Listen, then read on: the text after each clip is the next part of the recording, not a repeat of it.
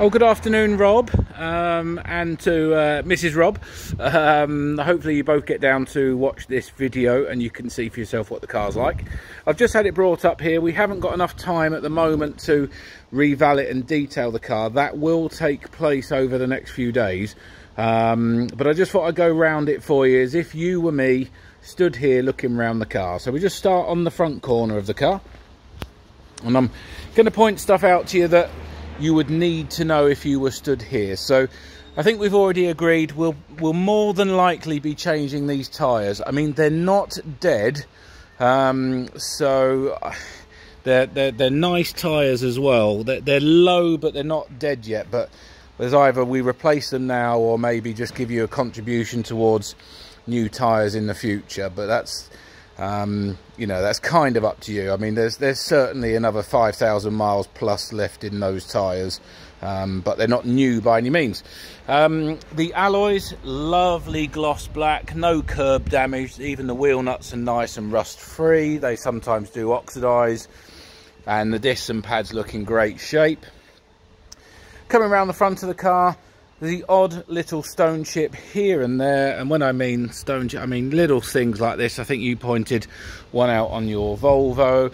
By any means, it is not peppered. It's not been cleaned, as I say, so there is a little bit of pollen on the car from the overhanging trees we have.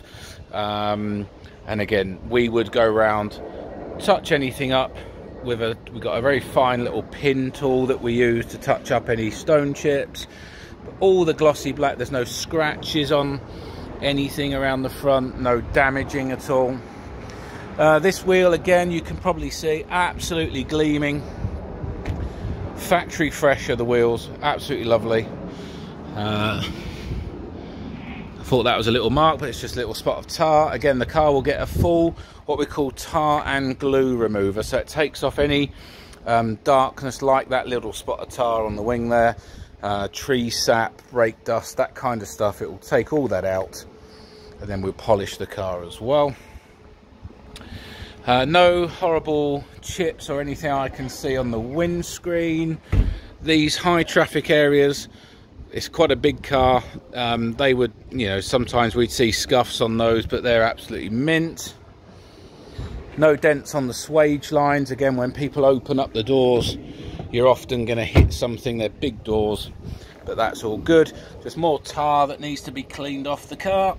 That will all come off with a chemical. It'll turn purple and the solvent will come out and it will jet wash off. This is we've touched them up. Don't know if you can see that there, but there are two little chips on each door edge, but we've put some white paint over the top of those, so that should stop that from going any further. Like I say, no dents, no scratches, no scuffs as such. All very much consummate to the age of the car. There was a little mark just here with around the parking sensor. That's come out with a tiny bit of T-cut. Like I said, the whole car will be getting some love. So it'll be nice and shiny when you pick it up.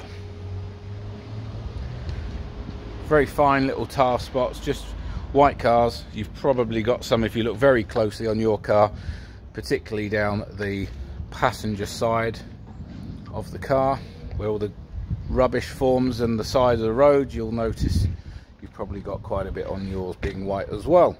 But no, lovely, no, nothing horrible. All four wheels are in immaculate condition. Tyres coming towards the end of their life but not dead. Recently been serviced.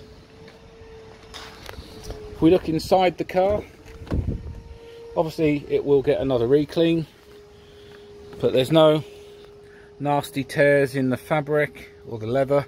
Just it's a natural leather that Jeep use, so you just get, just like your shoes, you do get crease marks on the, again, high traffic areas. Plastic's all in good shape, just again need a clean. We only give the guys a limited time to get the cars ready for photos, and then obviously they get details.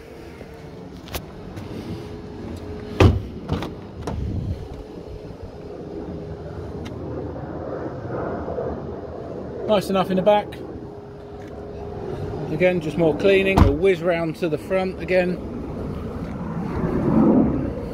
because you had a concern, I believe, over this area of the car, but I've given that a little clean with some foam cleaner and a stiff brush, and that's, apart from maybe a little imperfection just here, that is all nice. And there's a little bit where obviously the belt rubs against the transmission tunnel. There is, the seat's actually quite far back. If we put that in its natural position, this has to just be fair wear and tear where the seat belt rubs against the center console there.